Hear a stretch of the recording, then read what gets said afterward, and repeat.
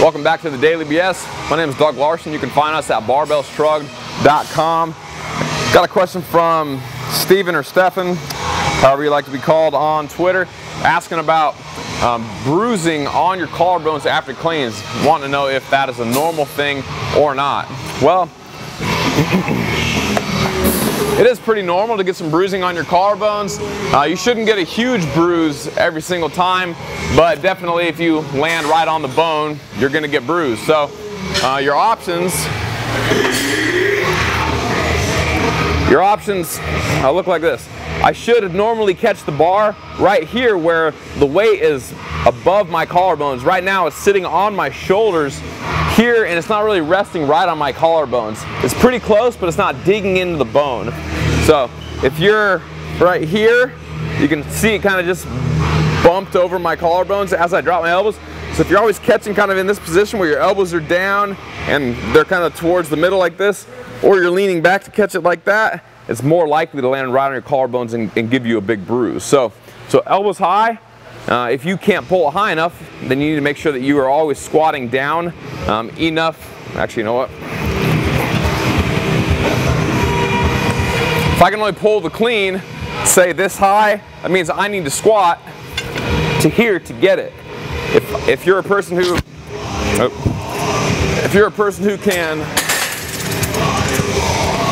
can only pull the weight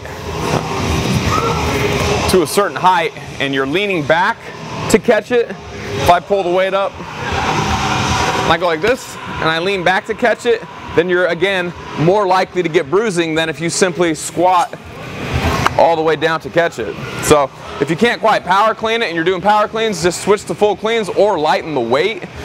The other thing you can do is you can adjust and play with your grip. If you don't have very much external rotation, it might help you to narrow your grip up a little bit.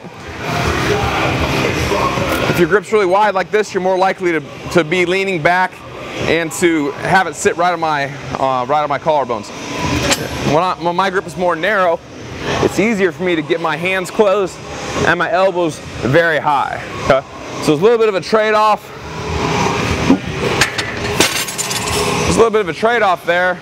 When I'm wider, I don't have to jerk quite as high. When I'm more narrow, I'm gonna have to throw the weight a little bit higher, and there's a little more travel on the barbell during the jerk. So you can kind of play with that, but it won't be right on your collarbones. If you have a very big bruise on your collarbones, you can obviously do any amount of snatching or snatch pulls, snatch variations, and that will allow you to train the Olympic lifts without kind of exacerbating that big bruise that you already have if you want it to go away. I know a lot of ladies are concerned about that. You know, they'll be going on a date or something, they'll have a dress that shows their collarbones. They don't want a big purple collarbone when they're going out for the evening and they're trying to look nice. So for ladies, if you have something like that coming up, you can avoid cleans and do more snatches for a little while. You can do less front squatting where you're in a rack position and do more back squatting where it's on your back. And then obviously with the cleans, you can do less cleans where you're catching, less power cleans, less full cleans. You can do more clean deadlifts, clean pulls, and clean high pulls. So you're still training the movement, training the same muscles in the same pattern, but you're not letting that bar slam into your collarbones quite as frequently. And then as a result, you're less likely to have big bruises on your collarbones. So play with your grip position, make sure your elbows are high enough, and then while you're healing up, do the other variations of the Olympic movements. Okay?